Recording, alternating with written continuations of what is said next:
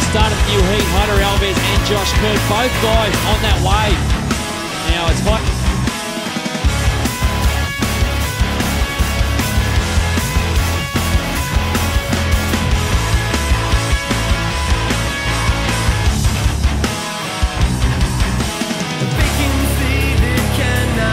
Here we go, Kersey Parks. That's the one he's been looking for. And double barrel for Josh Kerr. He's a 6'2" here. He goes out in front, pulling into the barrel. Looks like he's going to come out nice and clean. He kicks out of the tube and looks like a front shot. Check this thing out. Yeah, well, it's Alves on the right. It's buried in this section. Just to highlight it and pops out on his backhand and taking off. Here we go.